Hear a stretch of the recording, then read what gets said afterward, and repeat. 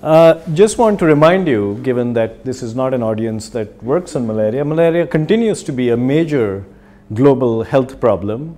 It's estimated that there are about 500 million cases of falciparum malaria each year, which lead to about 1 million deaths every year, primarily in small children. In addition to falciparum, there's also another parasite species, Plasmodium species, that causes significant human malaria, and that's Plasmodium vivax. And there are about 90 million cases of vivax malaria. And it has so far been thought, because falciparum leads to death, vivax was thought of as a more benign form of malaria. But as investigations more recently have shown, vivax can also lead to severe disease and could actually also contribute to significant deaths. This shows you the map of where malaria is a problem. And when I was looking at this and preparing to come here to ICGEB Trieste, I realized there's a significant overlap between this map and the map of ICGEB member states. And so I think it's fitting that we have a malaria program at ICGEB. Italy is not shaded in green, but if ICGEB had started in the middle of last century, even Italy would be green because there was malaria here. And malaria was eradicated from Italy, Spain, parts of southern Europe only in the middle of last century. And in fact, a lot of the early research on malaria, lot of very important contributions came from Italian researchers, and names such as Bignami, Bastianelli, and even Golgi, the well-known cell biologist, has made very important contributions to understanding the malaria parasite life cycle, which is shown here in this slide. The infection in humans is initiated when a mosquito takes a blood meal and injects sporozoites, which first go to the liver, multiply in the liver, differentiate into merozoites, which are released into the bloodstream, which go on to invade red blood cells.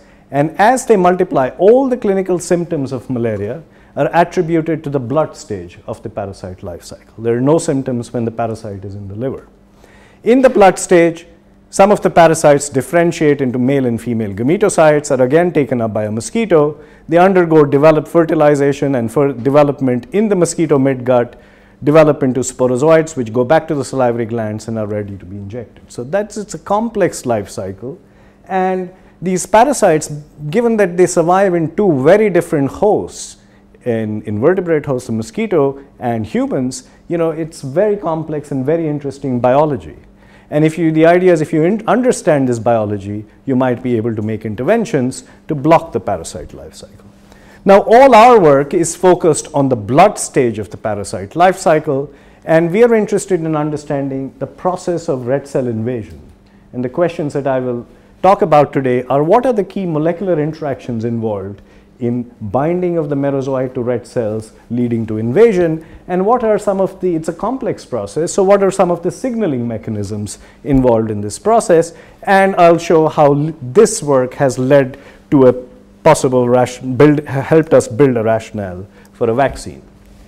So if you look at invasion has been studied both by video microscopy and also electron microscopy, and this shows you a malaria parasite trying to invade a red blood cell here.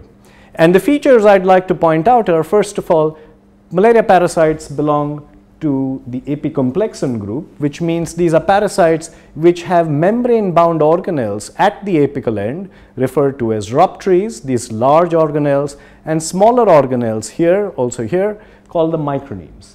And these membrane-bound organelles contain proteins that play a critical role in invasion, as I will show you. So in the first step, the parasite attaches and then reorients, so with the apical end facing the red cell membrane.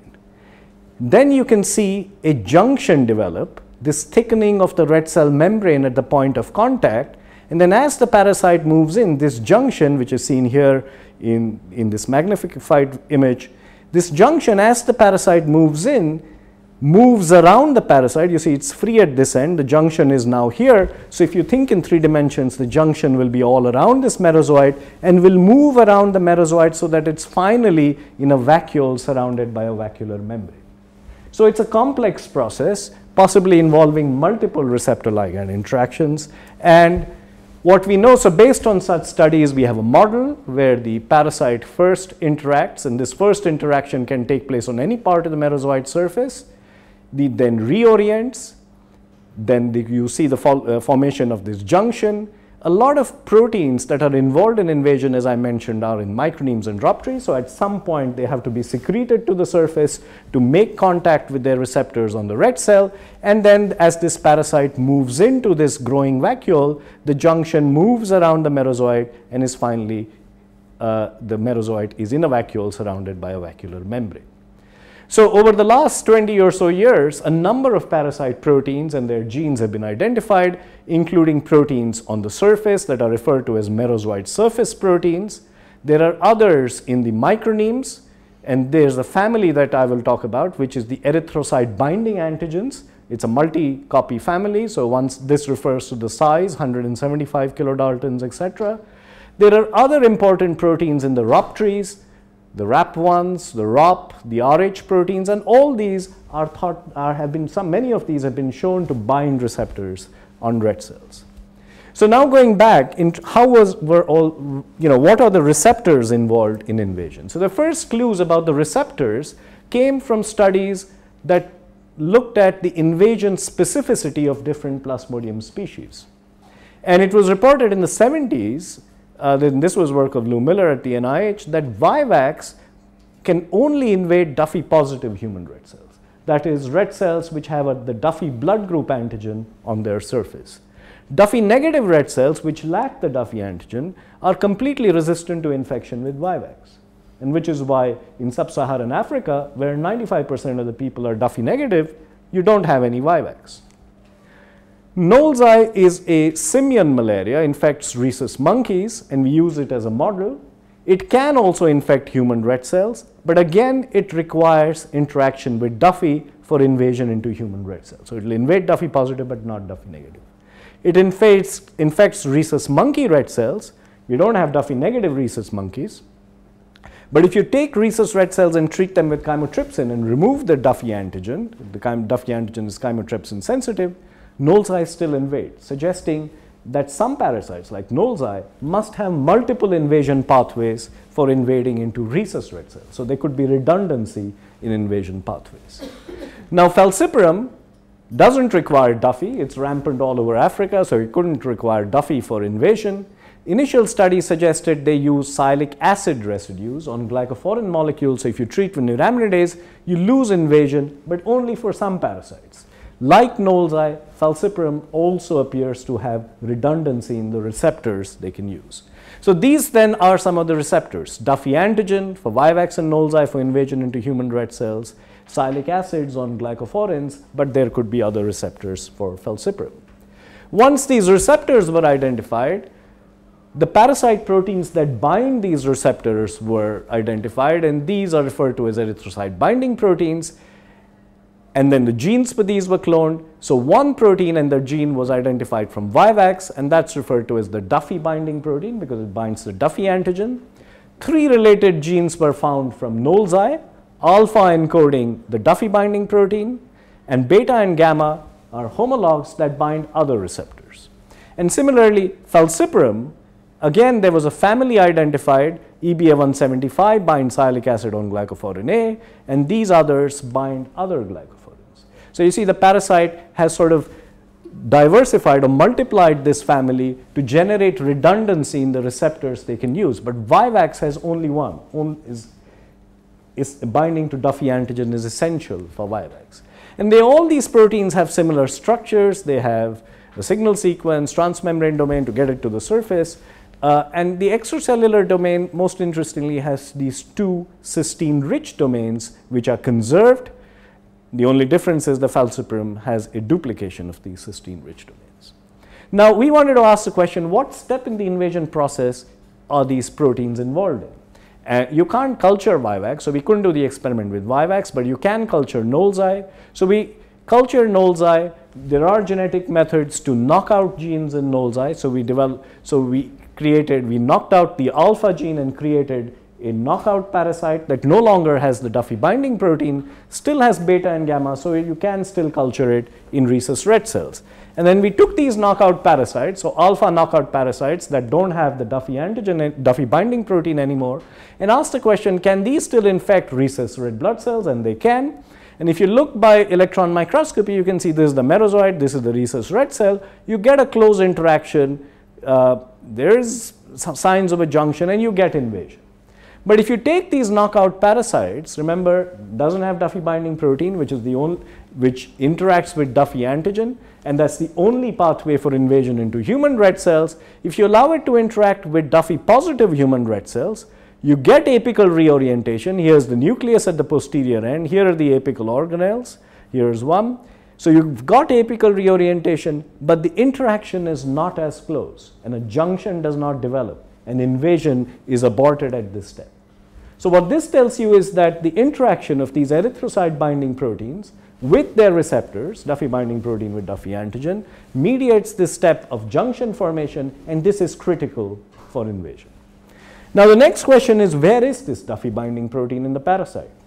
Well, it turns out it's not on the surface, but it's in these apical organelles, the micronemes. This is an immunoelectron micrograph using antibodies to the Duffy binding protein.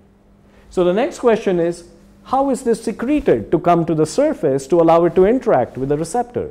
At what stage is it secreted? And similarly, there are other important proteins in the rhoptries. So the question is, when are rhoptries secreted? Are micronemes and rhoptries secreted together? What are the signals that trigger their secretion? And these are some of the questions we have started working on over the past few years. Now, taking an analogy from other cells, for example, in neurons, it's known that vesicles containing neurotransmitters can be triggered to be released to the surface in response to calcium signals. And the same thing is true in parasites. It's been shown in Toxoplasma gondii, another apicomplex in parasites, which also has micronemes. And in Toxoplasma, what they could do is, if you triggered a calcium spike intracellularly by adding, say, a calcium ionophore, you could trigger release of microneme proteins to the surface. And we wondered if the same kind of thing might happen in malaria parasites. And so the first thing we wanted to do to see if calcium could be a potential signal, we thought, what are the levels of calcium in free merozoites during the process of invasion? And to test that, we decided to do an experiment using a calcium-sensitive fluorescent dye, fluor4AM. So we took parasites. This is now done with falciparum. So we took falciparum cultures, labeled the parasites with fluor4AM. So this is a late-stage schizont, has multiple merozoites in it. It's fluorescing green, and then we allowed it to rupture naturally, and we followed invasion of red cells. So I'm going to run a movie, and what you will see is the schizont will rupture, small tiny merozoites will come out, and one of them will come and invade this red cell here. So, oops. So there, you get rupture, and you notice that the merozoites are green, suggesting calcium levels are high. Here is one, it's bound, it flips that merozoite over, and finally invades, and when it invades, the merozoite sort of loses its biconcave shape. And if the movie went a little longer, it would then restore back the biconcave shape, and the parasite would then start multiplying. So it's a very rapid process, but the important thing is the free merozoites have high levels of calcium. And if you actually follow an individual merozoite, if you look at a merozoite that just swims around and doesn't invade, that's the black boxes, the calcium levels continue to remain high. But if you actually look frame by frame and look at a merozoite that invades, then the merozoite calcium levels are high, and then once it attaches to a red blood cell, actually the calcium levels drop, and then you get invasion. So just remember this. So calcium levels are high in merozoites when they're swimming around in media, and then after attachment, calcium levels drop, and then you get invasion. So given that calcium levels are high, it could potentially be a signal for microneme or rhoptry release. Next, we had to develop methods to actually isolate merozoites. These methods were not available, and the way we do that is we synchronize cultures of falciparum very tightly, and then when you have really late-stage schizont, so here's a schizont with lots of tiny merozoites in it. You can see this is the hemozoin pigment, which is the polymerized heme after the parasite has used the hemoglobin for growth. and then you allow these to rupture naturally, and then just by differential centrifugation, you can collect the merozoites and use them for your experiments. So we could label them with, for example, fluo4AM, the dye we could show distributes nicely in the cytoplasm, and then you could use either microscopy or even flow cytometry to look at calcium levels in these merozoites. So if you take merozoites in media, in RPMI, and then now if you add a calcium ionophore, A23187, you can trigger release of calcium from intracellular stores and see an increase in intracellular calcium. And if you do this in the presence of BAPTA-AM, you can block that increase. So we now have methods to look at calcium levels in merozoites and trigger levels of free calcium in these merozoites. Now if you do this, the question is, do you get release of microneeme proteins to the surface? And to do that, we developed another assay, again using flow cytometry, using antibodies to EBA175, a microneeme protein. So these are merozoites. So let me walk you through this graph. So this is, we are now looking at with these antibodies to see EBA175 on the surface of merozoites. If you use pre-immune sera, that's the black curve. Merozoites in RPMI, the red curve. And now if you add A23187, you can see a shift to the right, which means there's almost a 10-fold increase of EBA175 on the surface if you trigger a calcium spike using A23187. And you can block that increase if you do that in the presence of BAPTA-AM. So that suggests that triggering a calcium spike leads to release of microneeme proteins to the surface. If you do the same experiment in the presence of saponin, so that you're now looking at EBA175 both on the surface and intracellularly, there is no change, suggesting that it's not that the calcium spike, the parasite produced more EBA175, it's just translocating from an intracellular to an extracellular location. So rise in intracellular calcium levels triggers microneeme release, and we have tested this for other microneeme proteins. We have looked at the same thing by immunofluorescence assay. You can see this parasite in RPMI, add A23187, lot more EBA175 at the apical end, and with BAPTA-AM, no release. So we have sort of confirmed what we see with FACS using IFA. Now what about ruptree proteins? So CLAC 3.1 is a ruptree protein. It's another adhesive protein involved in invasion. And here we've looked at using antibodies to CLAC 3.1. Red curve is RPMI. You trigger calcium spike, no change in levels of ruptree protein on the surface. And we have looked at MSP4, which is merozoite surface protein 4, which is constitutively expressed on the surface. Again, no change. So triggering a calcium spike specifically triggers release of microneeme proteins to the surface, not ruptree proteins, and also doesn't affect constitutive pathways. Now, here we have artificially triggered a calcium spike. What's going on during invasion? What is the natural signal during invasion that will lead to a calcium spike and release of microneeme proteins? Well, thinking about what might be a potential signal, one thing we realized is one thing that's very different when the merozoite is inside and multiplying within a red cell and outside is the ionic concentrations. Inside a red cell, as in any cell, you have low sodium, high potassium, very little calcium. Whereas in plasma, in vivo, or in media, you have the reverse. You have high sodium, low potassium, and millimolar calcium. And so we wondered, when the merozoite comes out, does it in some way sense the ionic environment, and does that lead to a calcium spike triggering microneeme release? And so we tested that. So we now took merozoites in intracellular like buffer. So we suspended merozoites in sodium chloride, low low sodium, high potassium, and no calcium, and then just changed the buffer to the reverse, high sodium, low potassium, and some calcium, and asked the question, does this lead to an intracellular increase in calcium? And here is the data. So if you take merozoites in IC and then switch them to EC, you can see an increase in intracellular calcium. So it appears that it's the ionic environment that might be the signal to lead to a rise in intracellular calcium. And does this lead to release of microneeme proteins? And so again, we are looking at EBA175. Red curve is merozoites in IC. You just change the buffer to EC and you get an increase in EBA175 on the surface.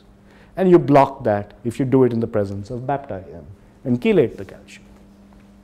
So it seems to be the ionic environment is what triggers calcium spike and microneem release. But the next question is, which of these three ions is really the signal? Is it sodium or potassium or extracellular calcium? Well, it turns out what the parasite is sensing is just potassium. So if you switch from this IC to ICK low, where sodium remains the same, we are only changing potassium from high to low. There is no calcium here and no extracellular calcium. Just changing the potassium ion concentration from high to low leads to an increase in intracellular calcium and also leads to microneem release. So here, red curve is again IC, blue is EC, and pink is ICK low, and it's overlapping. So just the change in the potassium ion concentration leads to a calcium spike and microneem release. And you don't need extracellular calciums. That means the calcium is coming from intracellular stores. Now, how does this calcium come out from intracellular stores? It's usually stored in the ER. Well, from other systems, we know that there are IP3 receptors and signals, extracellular signals are transduced to activate phospholipase C, which produces diacylglycerol and IP3, which then binds to the IP3 receptor, leading to release of calcium from the ER. And we wondered if the same thing was going on in malaria parasites. So we tested an inhibitor of phospholipase C, U73122, and first looked at levels of calcium. So we are now going, if you go from IC to EC, increase in calcium. If you do that in the presence of U73122, the green curve, you block that increase. And if you do that in the presence of an inactive analog of U73122, that's U73343, you get an increase. So it seems to be, it's through a phospholipase C pathway that the parasite is releasing calcium from intracellular stores. And you can block also microneem secretion. So red curve is IC, blue is EC. You do it in the presence of U73122, you block release of microneem proteins. So that seems to be the story for microneems. Now what about ruptries? Remember when we triggered calcium release, there was no change in ruptry proteins. So what is the signal for release of ruptry proteins during invasion? Well, what we wondered was maybe this is a two-step process. When the parasite comes out, it senses change in ionic environment, microneem proteins such as EBA175, erythrocyte binding antigens, are released to the surface, and maybe once they bind to their receptors on the red cell, when EBA175 binds glycophorin A, maybe that's the second signal that triggers release of ruptry proteins. And so we tested that idea. So what we did now is we took merozoites. If you switch from IC to EC, we should get a calcium spike, but we predict that we may not get ruptry release, but we'll get EBA175 release. And maybe if you add glycophorin A now, you allow it to bind its receptor, maybe that's what will trigger ruptry release, such as release of CLAC 3.1, a ruptry marker. And so here's the data. So here again, we are now looking at CLAC 3.1 on the merozoite surface. Black is pre-immune sera, red is IC, so some CLAC 3.1. Now if you switch from IC to EC, which is the blue curve, no change in CLAC 3.1 as we had predicted. But now if you add glycophorin A, when you go from IC to EC, EBA175 is now on the surface, you add its receptor, and maybe that engagement triggers release of CLAC 3.1. So that seems to be the signal for release of ruptry proteins. Now I haven't really shown you that I've just added glycophorin A and got ruptry release. I haven't really shown you that it's binding of EBA175 to glycophorin A that's really doing this. And to do that, what I need to do is use a knockout parasite. So there are parasites where EBA175 has been genetically deleted. And so now if I do this experiment, glycophorin A shouldn't do anything because it doesn't have its ligand. But remember, EBA175 has other members of the family, EBA140, EBA181, which bind other glycophorins, glycophorin B, C, and others. So now here, again, we are looking at CLAC 3.1 on the surface. Red curve is intracellular conditions, blue is EC, no change. Now I add glycophorin A to these knockout parasites, no change, because it doesn't have EBA175. Now, I can't buy glycophorin B or C, Sigma doesn't sell it, but I can add red blood cell ghosts, which have the other receptors. And if I do that, then I trigger release of rupture proteins. So that seems to be holding out. So the scenario is merozoites come out, sense low potassium in the environment, leads to a calcium spike, EBA175 and the other EBA homologs come to the surface. When the merozoite binds to their receptors through EBA175 glycophorin A or the other EBAs, that triggers rupture release, and that is the second step for interactions for invasion. Now, what's happening to calcium? Now, remember, during invasion, I said calcium levels were high. When the merozoite bound the red cell, calcium levels dropped, and then you got invasion. So let's look at what's happening to calcium levels as we switch merozoites through different conditions. So as we take merozoites from IC and switch them to EC, calcium levels go high, as we have seen before. And now if I add glycophorin A, the receptor for EBA175, look at what's happening to calcium. Calcium goes back down. So it's restored back to basal levels before invasion takes place. So then the model we have for invasion is merozoites, when they are in a low potassium environment, when they come out into plasma, that through some mechanism, and we still don't understand this, seems to activate phospholipase C, which produces IP3, which then binds to IP3 receptors on ER, releases calcium, and this triggers microneme release. We still don't know what the mechanisms are, how calcium leads to microneme release, but that's the first step. And then following this, once EBA175 from the microneme and other EBAs are on the surface, when they bind their receptors on the red cell, that again through a mechanism we don't understand, restores calcium back to basal levels and triggers release of rupture proteins. And all these interactions are required for invasion to proceed. So this has really opened up a new area of work for the lab. So we are now trying to understand how the potassium signal is transduced, how this increase in calcium leads to microneme release, and also what are the pathways for triggering rupture release. And if you understand these pathways, if there are some unique things in these pathways, those could potentially become drug targets, because if you block microneme rupture release, you will not get invasion and you will block growth of the parasite. So going back then to our erythrocyte binding protein, so what I've showed you is interaction of these proteins is critically required for the step of junction formation for invasion.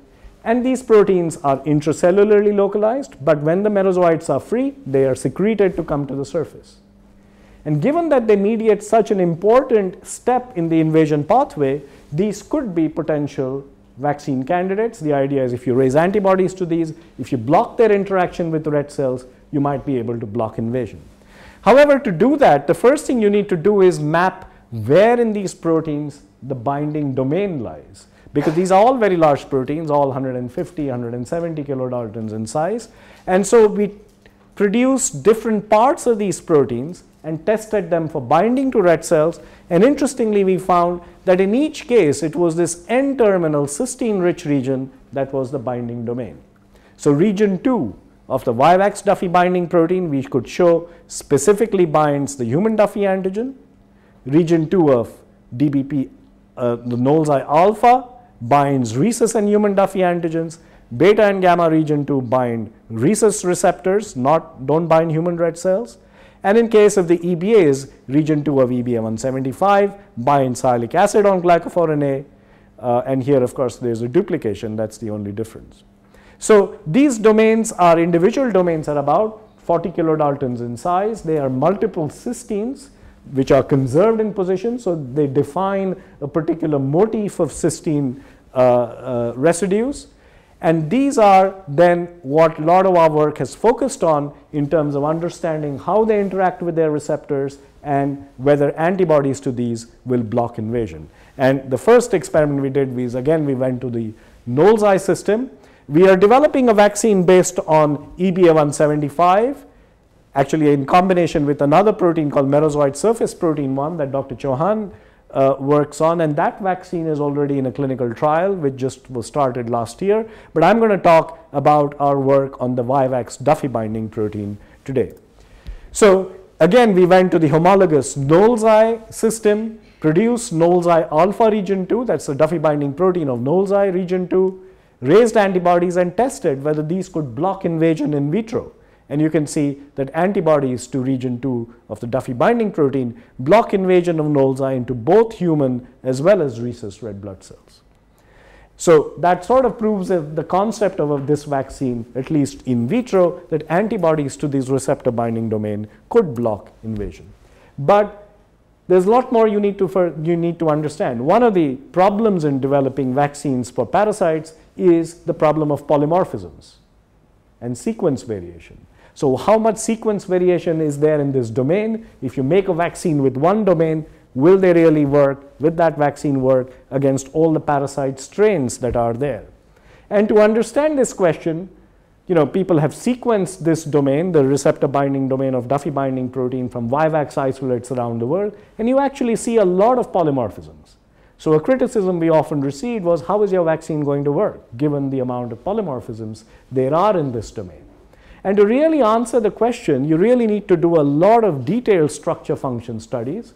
We felt the key question was, are there polymorphisms in the binding site? Or are the polymorphisms away from the binding site? And so to address that question, one of the first things we did was, in collaboration with Amit Sharma, a crystallographer at ICGEB in New Delhi, they solved the structure of this region 2, the receptor binding domain of the Duffy binding protein. And to just walk you through the structure, there are 3 subdomains. Here's the N-terminus. There is a random coil, and this is held together by 2 disulfide linkages. Then there is a region that seems to be flexible because we don't have a structure, which goes into this alpha helix, alpha 1. There are 6 alpha helices in this second domain that is held together by 1 disulfide linkages, and then through this linker, you go into this third subdomain, which again has 6 alpha helices held together by 3 disulfide linkages. And so all the disulfide linkages are intra-domain, and these 3 domains are held together by hydrophobic interactions between these domains. So that's what this structure looks like. Now the question is, where in this binding domain is the binding site? And to address that question, we needed to develop a quantitative binding assay. We had shown previously that the Vivax region 2 and also the Knowles-I alpha region 2 binds the Duffy antigen, which is also a receptor for chemokines. That's why it's referred to as Duffy antigen receptor for chemokines, or DARC. It binds the N-terminal 66 amino acids that are extracellular. So we produced this N-terminal 66 amino acids as a fusion to human FC, produced it as a secreted protein in mammalian cells, purified it, and developed this assay. We coat this N-terminal of the Duffy antigen fused to human FC on ELISA well plates. We can then add recombinant Vivax region 2, the binding domain, and detect the binding using antibodies in a sort of ELISA format. Now notice there are 2 tyrosines in this N-terminal of the Duffy antigen, and these are sulfated. And what I'll show you is that sulfation of tyrosine 41 is actually critical for this interaction. So here is the data. So here, as you increase the amount of PVR2, you get a nice saturation curve. And if you mutate tyrosine 41 to phenylalanine, which cannot be sulfated, you completely lose binding. Another control is the chemokine receptor from T cells. If you take the similar N-terminal region, again, there is no binding. So it's very specific binding to the Duffy antigen, and a critical element of the interaction with the Duffy antigen is the sulfated tyrosine at position 41. Now again, using this quantitative binding assay, we did deletion studies, also site-directed mutagenesis, and I'm just going to show you the final data. These red stars indicate the residues. The top line is the Vivax region 2, indicate the residues where mutation to alanine led to complete loss of binding. So more than 80% reduction in binding. And what you can see is there are 2 kinds of residues. There are hydrophobic residues like this tyrosine, phenylalanine, tyrosine, leucine, phenylalanine, isoleucine, and some positively charged residues like this arginine, another lysine. So there's a mix of positively charged residues and hydrophobic residues around cysteine 5 and cysteine 6. Now the question is, how do these residues come together to form a binding site? Well, now that we have the structure, you can actually map them on the surface of the Duffy binding protein, the receptor binding domain. This is a false color, so there are the 3 subdomains. The first subdomain is green, the second subdomain is colored yellow, and the third is colored blue.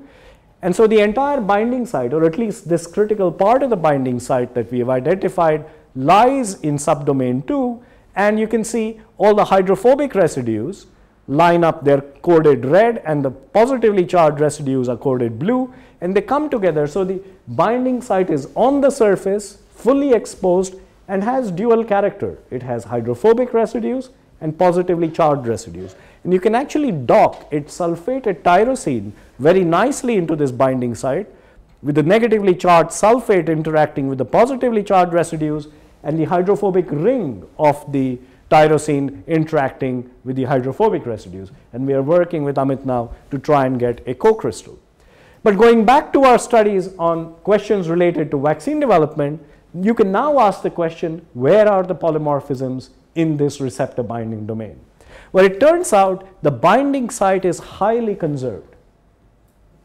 And in fact, the 2 regions that are highly polymorphic are shaded here in gray, and they are quite distal from the binding site.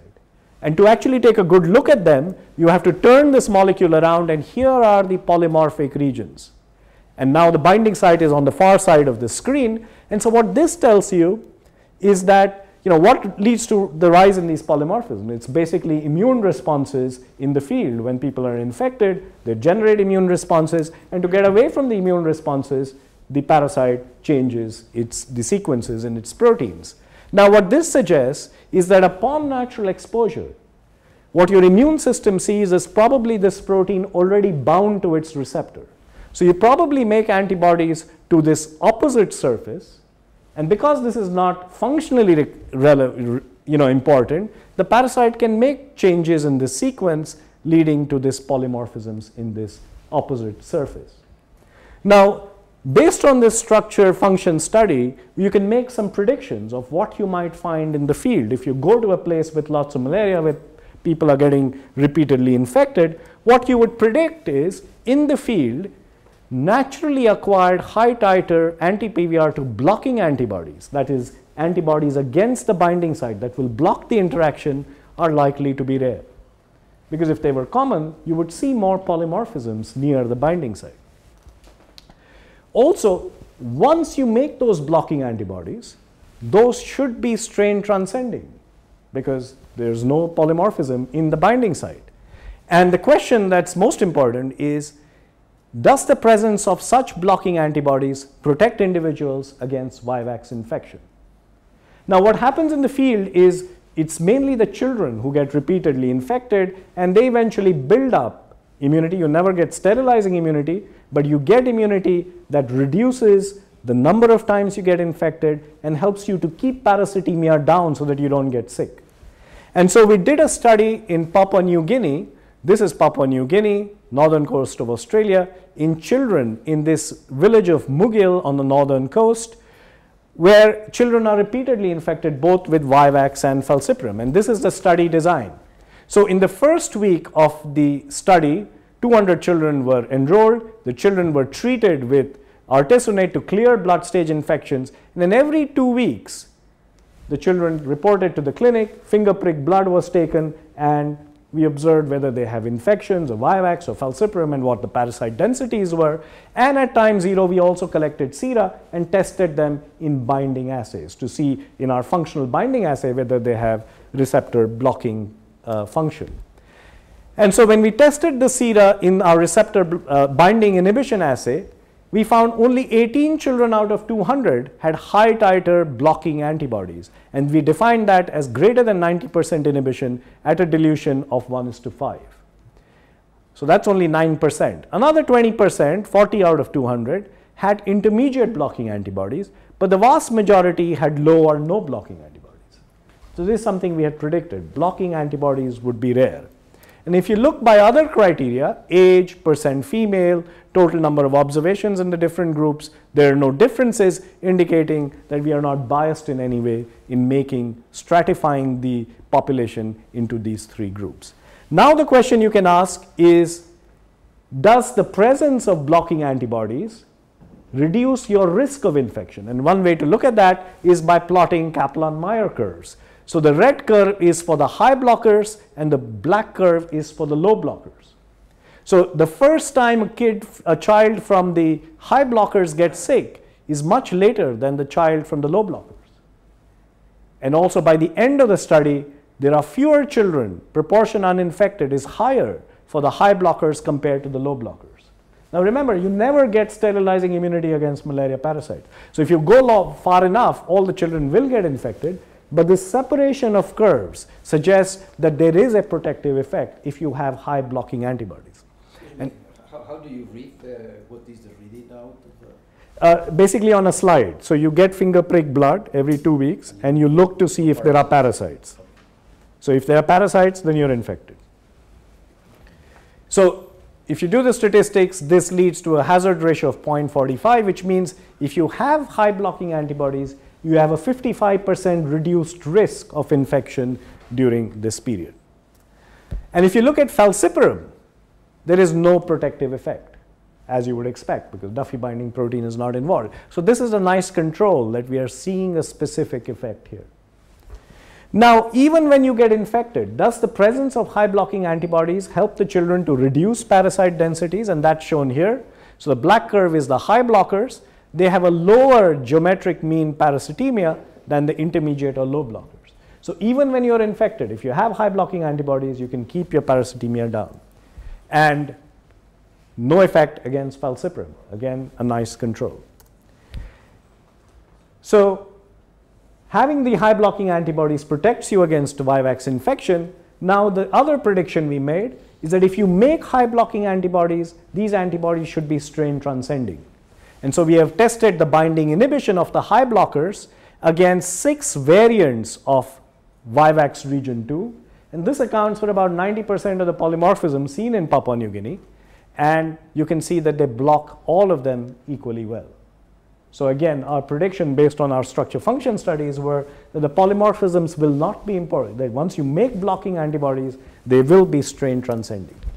So what I've shown you then is that the interaction of Duffy binding protein with Duffy antigen is essential for invasion. Antibodies can block red blood cell invasion in vitro. I've shown it with the Knowles-I model.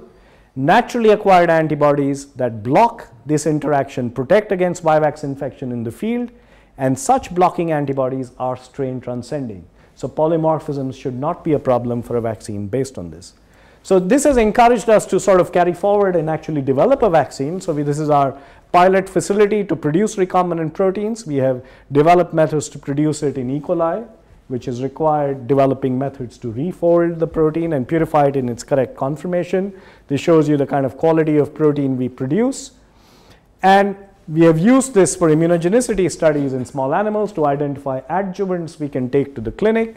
These are very novel new adjuvants, glycolipid A, R848, which is a TLR7/8 agonist. And this shows you one immunogenicity study where we immunize 3 weeks apart and collect sera and finally test in by ELISA. We get very good antibodies with GLAOF, as good as Freund's adjuvant, which is our reference sera.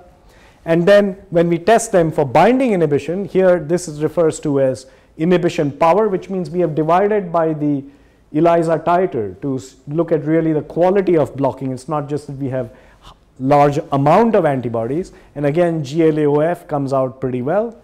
And we have then tested these antibodies for inhibiting the different variants to make sure we are getting strain transcending antibodies, and you can see that they block all of them equally well. So we have now a method to produce this antigen. We have identified an adjuvant to take to the clinic, and we are in the process of actually transferring this to a contract manufacturing organization to produce this vaccine under GMP so that we can take it to the clinic. So then to conclude, what I've shown you is that the key molecules involved in invasion, in making receptor-ligand interactions, are in micronemes and ruptrees. I haven't really told you much about ruptree proteins, but there are a number we are following up, which could in the future be combined with microneme proteins to make a cocktail vaccine. But they are in internal organelles, and the question is, how are they released to the surface? And I've shown you some new data on the sequence of release and all those signaling that's involved in their release. I've also shown you in some detail, we have worked out the structure function studies on the interaction of the Duffy binding protein with the Duffy antigen, and shown that the Duffy antigen recognition site is conserved. Also shown you from field studies that naturally acquired antibodies that block this interaction are associated with reduced risk of infection and lower parasite density, suggesting that they are protective. And immunization with recombinant PVR2 blocks binding and leads to strain transcending inhibitory antibodies, which is in favor of a vaccine based on this molecule. And these are the people in the lab who've done the work. Shalja and Alam did all the signaling work. Rushdi, Rukmini, and Shams did all the vaccine development work. We have very good collaboration with Amit Sharma, whose group solved the structure of the binding domain. We worked with Ivo Muller and Chris King for the study in Papua New Guinea. We worked with the IDRI in Seattle. They gave us the adjuvants, and these are some of the agencies that have supported our work in the lab. Thank you very much.